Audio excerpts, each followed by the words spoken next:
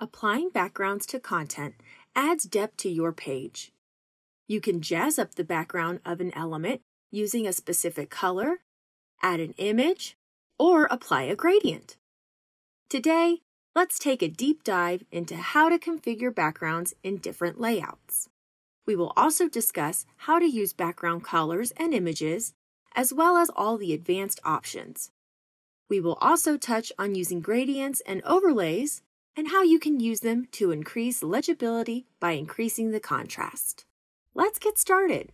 When a background is applied to an element, it will fill the entire space of the parent container. The background property is located on the Styles pane, under the Design section, and the background. Solid background colors may be selected by clicking on the background color box. In addition to simple solid backgrounds, beautiful full-size background images may be applied. Then there's the ability to use multiple backgrounds. Combining images with overlaying semi-transparent gradients, for example, can really add stunning effects. The order these backgrounds are applied is important for the desired effect. Generally speaking, a gradient will need to be on top of an image, a small image on top of a larger image.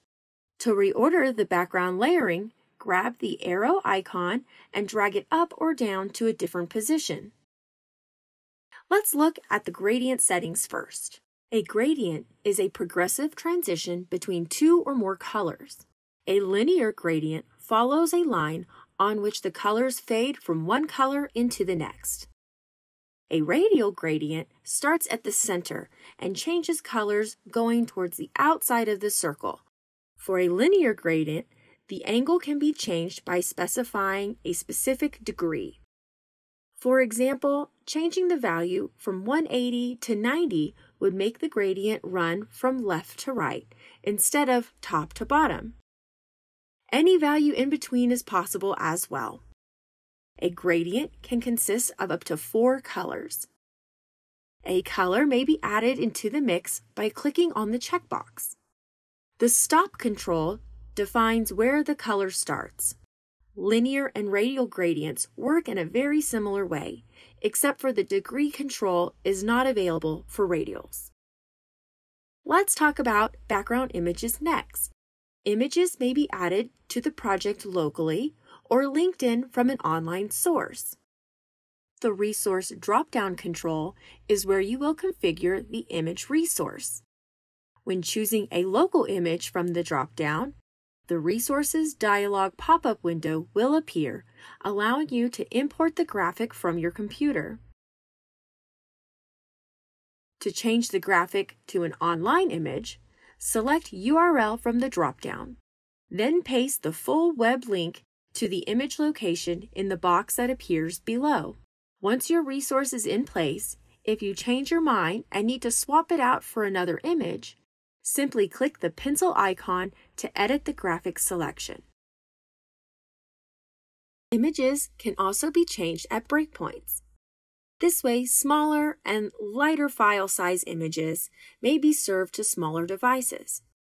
This is handy if you want to show a cropped version too, for smaller screens. The position control may be used to move the image. The default values are left and top. Custom values may be used as well. The attachment control specifies if the image position is fixed within the viewport or can scroll along within its containing block. The fixed control works well for large background images on a container. Please note that mobile devices offer limited support for fixed backgrounds, as it is resource-intensive and negatively impacts battery life. Let's take a look at some examples. This container has a background with a fixed image. Notice how the background is fixed relative to the viewport. It's kind of like a window, so when scrolling, it changes your perspective. In this other case, the background image is positioned using scroll. You're able to view the image completely, and when you scroll, you'll always see the same view. The repeat control may be used to create full background patterns. This is done using small images to create the pattern. A tiny thumbnail is instructed to repeat along both the X and Y axis. Alternatively, the image may be only repeated along the X or Y axis, or not at all. The size control offers many options for specifying the size of the background image. The default is Auto, which tells the browser to calculate the size based on the actual size of the image and its aspect ratio. This is frequently used for full background sections.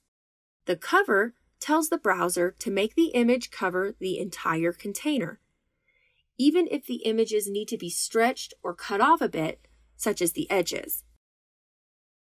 The Contain setting, on the other hand, gives the instruction to always show the whole image, even if that leaves a little space to the sides or the bottom. A custom size may be specified for the width, height, or both. By unchecking either or both auto boxes, a value may be specified. Please note that this can easily influence the aspect ratio and cause distortions in the image, so use with care. The Origin control is less frequently used setting. It defines where the top left corner of the background starts. Starting with the outside part of the element, the background extends to the edge of the border using the border box value. The padding box setting makes the background start at the border, underneath the padding, using padding box. When using content box, the background is restricted underneath the content area. Lastly, the clip control works in a similar way, except it clips the background instead of resizing it. As with the Origin control, it is a less frequently used setting. There's a lot to consider with your designs when using the background property. Set background colors, add images, or even add linear gradients to enhance your content.